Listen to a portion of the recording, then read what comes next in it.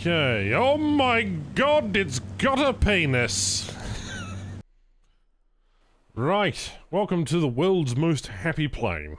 It just looks so damn impressive, those two machine guns. Well, not really machine guns, but you get the point. If you look down from the front there, isn't that the most happy thing you have ever seen?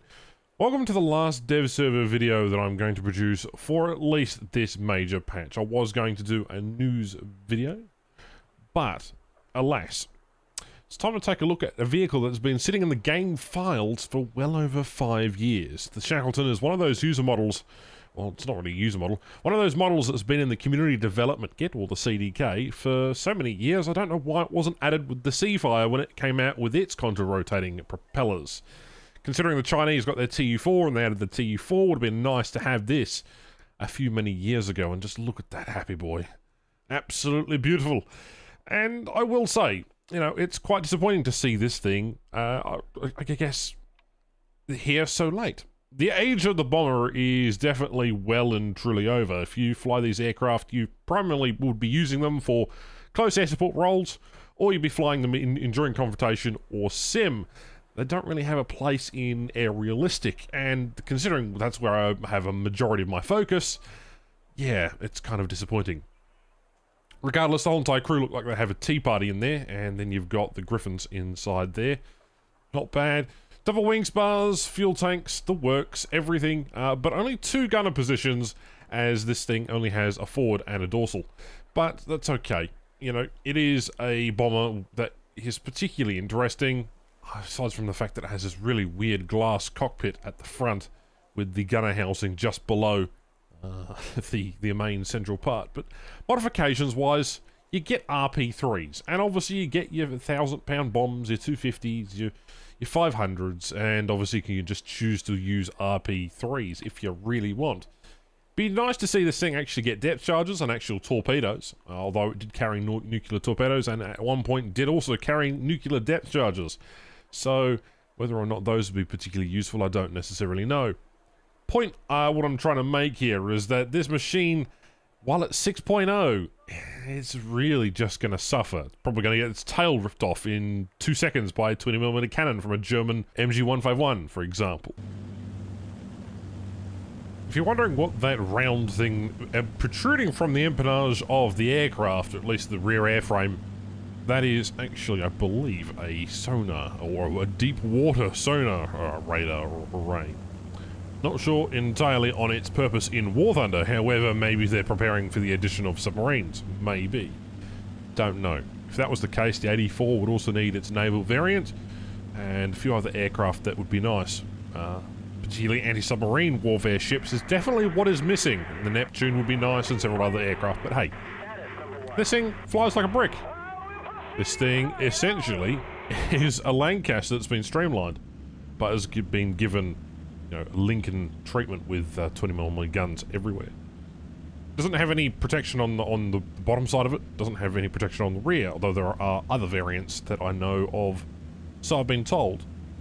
And this thing is so famous as an aircraft that it actually blew a wall over in South Africa. Now, when they were operating the last of these in the late 90s, oh, such a beautiful, graceful machine.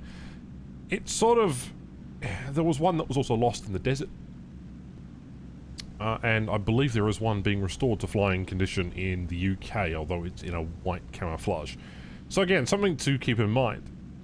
But this machine really doesn't have any use outside of being a extra step for Britain. This is the only new vehicle Britain is getting this patch, which I know it's been sitting in the game files for very, very many years, but in saying that, does it provide any usefulness? Not really. Its loadout doesn't provide anything different from a Lincoln or a Lancaster that you can't already get. Protection is basically identical, even though it does have 20mm cannons, and they are Mark V Hispanos. Still, the extra engines might be useful, maybe. Who knows? But here we are. We're going to come in on a carrier land. Nailed it! Hey, some of the props are still going. Fantastic. But let's take this out into a match and see what we can do. Radio, I have hit the battle button, and we've gone instantly into a match. So the thing about the dev server, you face a bunch of AIs. Anyway, we spawned up at a bomber altitude, and I'm going to try and take the guns towards these Focke-Wulfs. Provided that this thing slows down. She doesn't have an air brake, and so maritime patrol aircraft, while they are useful, I mean, come on, gunners, do your thing. I know I'm at a very egregious angle right now. I'd love to be able to fire the rockets. I might just have to do it myself, right? Okay, here we go. Destroy a bunch of AI flying straight and center. Yeah, there we go. Nice. Beautiful. Okay, stop shooting at that one. AI, come on. Oh well, there we go. We've got the third aircraft. Okay, is that all you wanted? Because that's what's going to happen if an aircraft is flying behind you like that. Or at least from above. I have no idea why I'm trying to fly this like a fighter aircraft. I guess that's what I get for trying to fly it like a fighter aircraft. There's an AI B-25 over there that I want to try and shoot down. My gunner's looking at him, tracking him, but not actually opening fire at all. That's okay, this thing will probably end up by dying without that left wing there. But yeah, I'm flying this like a fighter for some unknown reason, and that's really all I have to say. Anyway, I'm going to jump into the next match. Right, we found a B-25. Come herein, Mr. B-25. It is time you met your maker, the Shackleton. Show you who a true maritime fighter is. Hey, look, he's trying to shoot me right now. Let's give him the old gunners. See if we can get him an RP3. Ready? No. Okay, because they're so far out in the wings, you're going to have to really learn to fly that. I can see Smiggle or some other creators already making videos where they use this thing as a dedicated fighter with the rockets. Ah, we only got a critical hit. Right, avoid the buildings. We don't want to become a B-25 into the Empire State Building in 1945. Right, moving on. Oh, some jets in here, is there? Su-9 as well. Okay, A6M3, F6F. Pretty easy stuff. Oh, no, they're all dying. Okay, never mind. Come here. I just wants to play. Stop dying, everybody. Please. Stop dying. Oh, dear. Yeah, come here, Zero. Daka. There we go. Again, if you're coming anywhere near this thing's airspace, you're probably presumed to be dead. Aside from that, it's a terminal and just bomber. Ready? Okay, we're going to open the bomb bay, and I'm going to absolutely... okay, that'll do. All right, pull up. Dump all my bombs. Yeah, look, it's a bomber. It does bombery things. Who would have fucking guessed? There's so many more reasons for you to be a fighter in this game nowadays than be a bomber aircraft. You know? I miss the days where these vehicles were actually somewhat usable in at least the current realistic battles, you know, or as they were back then, historical battles.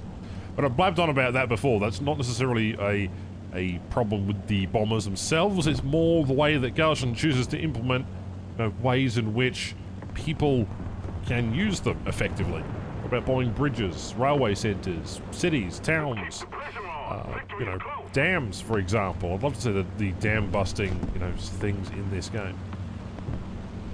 Come on, AI. No? Alright, the AI just snapped there.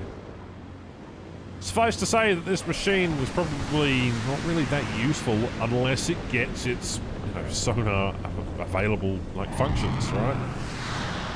You know, some sort of depth charge or some sort of, like, you know, usable feature against submarines. Maybe that's why they pulled it out of the files. Who knows? But time goes on, and this machine is 6 years too late, in my opinion. Despite it being a beautiful machine, and despite it being something that I've wanted for years, I'm now a fighter pilot. And despite not being the greatest fighter pilot in WarThunder, I still don't like the way that gameplay has progressed towards bomber pilots. There hasn't really been a single change. The game is more oriented towards team deathmatch than it ever was.